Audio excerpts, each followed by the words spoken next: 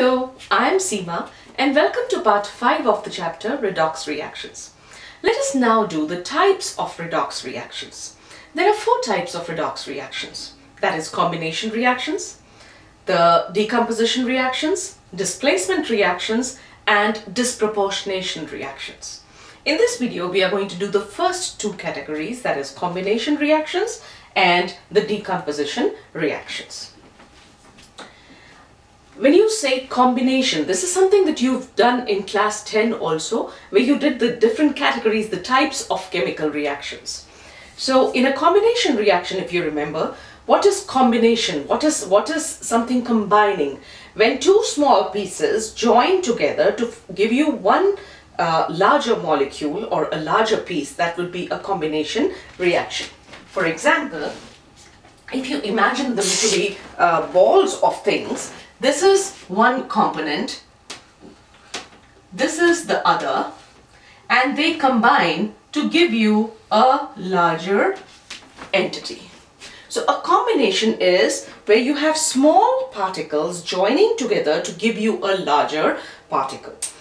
To identify a combination reaction, you would see that it always has more than one reactants, but the product is only one. That is a very simple way of looking at it, that there are small particles that are joining, that are combining together to form a larger molecule.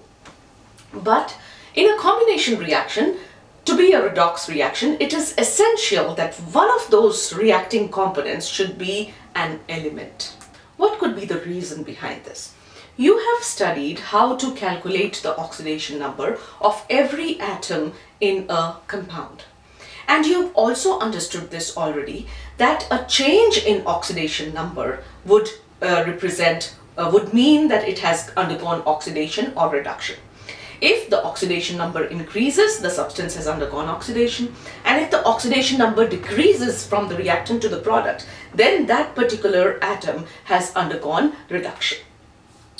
And we also know that for most elements, they have only one oxidation state in the combined form. But in the elemental form, the oxidation number is always 0.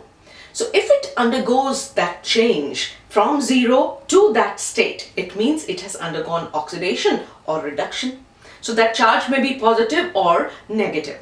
Therefore, one of these should be in the elemental forms so that you can see the change in the oxidation states in a combination reaction. Otherwise, in other reactions, oxidation reduction may be taking place, but you might not call it a combination reaction. Another thing, almost all combustion reactions are taken to be combination reactions, and they are taken to be combination reactions because most of the combustion reactions are where you take a fuel and you burn it in oxygen. So most of them are where you have a fuel and you're burning it in oxygen, and the two combine together to give you the oxide of that substance which is burning. But sometimes a combustion process may be a redox reaction, but it may not be a combination reaction. We'll come to all of that. It is not really very confusing, it's very simple to understand. So let us talk about combination reactions.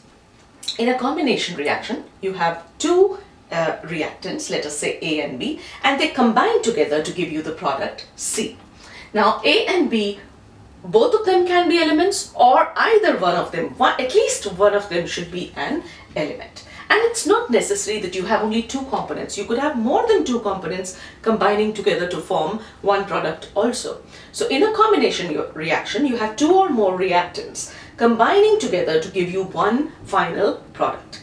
And for a combination reaction to be a redox reaction, whether the combination reaction is a redox reaction or not, you would see by checking out their oxidation numbers.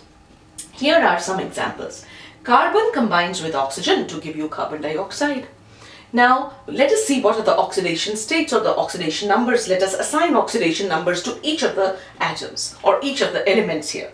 Carbon in the elemental state would be 0. Oxygen in the elemental state would also be 0. We know when we heat them, it results in the formation of carbon dioxide. So in the molecule carbon dioxide, the charge on carbon would be +4 and the charge on oxygen would be -2. Right? If you do not understand how these values or these oxidation states are assigned, I would encourage you to watch the previous videos, learn how to assign these values, and then understanding this would be very easy for you. So this has a charge of -2 and carbon has a charge of -4. So what is happening to carbon? Carbon is changing from 0 to +4. It means its oxidation number is increasing from 0 to +4. So it is getting oxidized. Oxygen had the oxidation number 0 and it is changing to -2. From 0 to -2, the value is decreasing. Therefore, oxygen is undergoing reduction. And therefore, this is a redox reaction. And you have already studied that reduction and oxidation can never occur individually. If reduction is occurring, oxidation automatically is occurring simultaneously. Because for reduction, something should get oxidized in order to reduce it. So reduction and oxidation always occur simultaneously, and that's the reason why we call them redox reactions. A reaction which has reduction and oxidation going on in it. The second example is also a combination reaction where you have magnesium combining with nitrogen to form magnesium nitride. Magnesium again in the elemental form, nitrogen in the elemental form, both of them would have oxidation numbers 0. But magnesium nitride would be, magnesium has a charge of +2 while nitrogen has a charge of -3. So what is happening again? Magnesium is going from 0 to +2, it's getting oxidized. Nitrogen is going from 0 to -3, it is getting reduced. Therefore, this is very much a redox reaction and it is a combination reaction. Now this example has been given to you, which is a combustion reaction, right? It is a combustion reaction, it is a redox reaction, but would you call it a combination reaction? Take a look here. This is methane. Methane combines with oxygen, one of them is in the elemental form, and it is very much a combustion process. And let us see to what happens. What do we get? We get carbon dioxide and we get water. What are the charges? Carbon has a charge of -4 in this, but here in carbon dioxide it has a charge of +4. In methane it is -4. Hydrogen is +1 and hydrogen remains +1. No change in hydrogen. Oxygen was 0 and oxygen becomes -2 in both these cases. So the oxidation state of oxygen is changing from 0 to -2. Therefore oxygen is getting reduced. Carbon changed from -4 to +4, therefore carbon is getting oxidized, but there is no change that is happening to hydrogen. Hydrogen as an atom or as an atom of an element is not undergoing either oxidation or reduction. Why? The other point, why did I say this is not a combination reaction? Because for a combination reaction, you must have more than one reactant, but the product should be one single giant product. So you have small pieces joining together, fusing together to form a giant product. But here you're getting a byproduct also. Water, you could call it a byproduct, or you could just say that you're getting two products. So since it is not one product, this is not a combination reaction. But why did we put it here? Or why did NCERT put this equation here? Because it is a redox reaction. It is a combustion reaction. And we say all combustion reactions are redox reactions. But all combustion reactions may be redox reactions, but it's not necessary that they would be combination reactions too. Mostly they are, but it's not always. So that was about combination reactions. Now let us come to the opposite of the combination reaction. The opposite of combination reaction is decomposition reaction. They are just as we say what is oxidation, what is reduction. Whatever oxidation is, reduction is the opposite of that. You have 7 definitions of oxidation, and for reduction all you have to do is just write the opposite. Gain of electrons, loss of electrons, gain of this hydrogen, loss of hydrogen. Whatever is your definition, when you talk of oxidation and reduction, you're going to go opposite. In the same way, when you talk of combination and decomposition reactions, they are just the two opposites. If combination was two pieces joining together to give you one product, decomposition on the other hand is one giant reactant, one molecule breaking down to give you smaller molecules or atoms or whatever. So smaller molecules of compounds or elements. Now a giant molecule breaks down. So a decomposition reaction is the opposite of a combination reaction. In this, Now, in order for a combination reaction to be a redox reaction, I had said that it should have at least one of the reactants which is an element.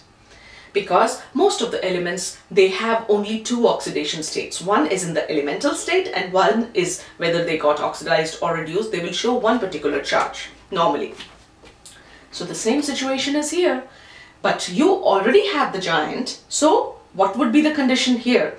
In order for a decomposition reaction to be a redox reaction, one of the products should be an element. Since we are talking of an exact opposite of that.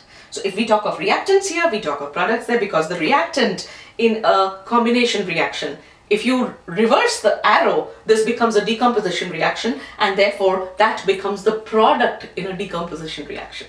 So your language just changes from reactant to product, from joining to breaking, two reactants to give you one product, one reactant to give you more than one product. So it is just the opposite.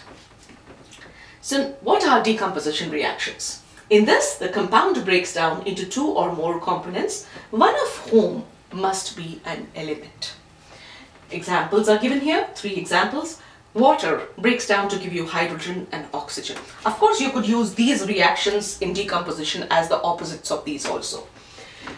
And you could use these as combination if you put these, the reactants and the products, in the opposite direction and change the conditions to the opposite. If you're giving heat, you'll be taking out heat. So whatever, they're just the opposites of each other. So water molecule gives you hydrogen and oxygen. So let us see the oxidation numbers. In water molecule, hydrogen has a charge of +1 and oxygen has a charge of -2. In the products, you have both of them in the elemental form. Both have the charges of 0 or oxidation states of 0. So let us see, from +1, hydrogen goes to 0. So its oxidation number is decreasing. It is undergoing reduction. If the oxidation number is increasing, it is undergoing oxidation. Oxygen had a charge of -2 and it becomes 0. From -2 to 0, it is gaining the oxidation number. Therefore, it is getting oxidized. So oxygen is getting oxidized. Isn't that interesting? Oxygen is getting oxidized here while hydrogen is getting reduced. Next, sodium hydride gives you sodium and hydrogen. In sodium hydride, sodium has a charge of +1 and hydrogen has a charge of -1. And in the elemental form, of course, both of them have charges of 0. So sodium is going from +1 to 0, so it is undergoing reduction. Hydrogen is undergoing oxidation because it is going from -1 to 0, which is a higher value. So hydrogen is getting oxidized, and therefore this is a redox reaction, and since it has one reactant and more products, therefore it is a decomposition reaction. And this decomposition is a redox reaction because one of the products is an element. Then you have KClO3. In KClO3, potassium has a charge of +1, chlorine has a charge of +5, and oxygen has a charge of -2. It breaks down to give you, it decomposes to give you potassium chloride and oxygen. Now, assign the charges to KCl and oxygen too.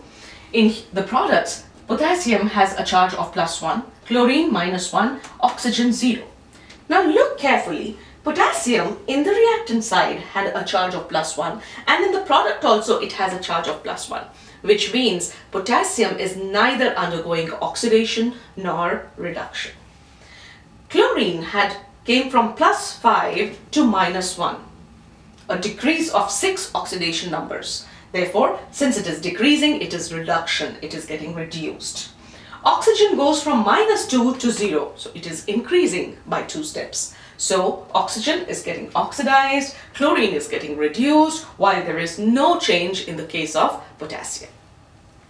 Now, just as we said here that a reaction may be a combustion reaction, but it may not be a combination reaction, although it is a redox reaction. Here, you may find that a reaction may be a decomposition reaction, but it may not be a redox reaction at all. In order for it not to be a redox reaction at all, if you take a look at this reaction, it would not be a redox reaction being it is a decomposition reaction, but it is not a redox reaction, because for a decomposition reaction to be a redox reaction, one of the products should be an element. That condition is not being fulfilled here. Another thing, if we look at their oxidation numbers also, we would understand what happens here. In calcium carbonate, calcium has a charge of +2, carbon has a charge of +4, and oxygen has a charge of -2. In calcium oxide, calcium has a charge of +2, oxygen -2, carbon +4, and oxygen -2. What's interesting here? Take a look carefully. Calcium +2, calcium +2. Carbon +4, carbon +4.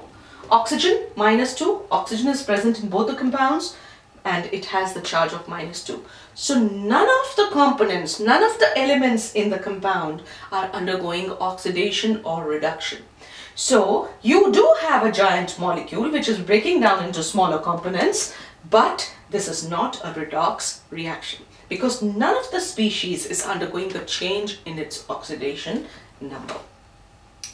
So from this you have understood the first two types of redox reactions, that is combination reactions and decomposition reactions. In the next video, we'll do the displacement reactions. With this, I'll wrap up today's video. If you found it helpful, give it a thumbs up, subscribe to my channel, recommend it to your friends, and please keep returning for more videos in chemistry. Thank you for watching, and bye-bye for now.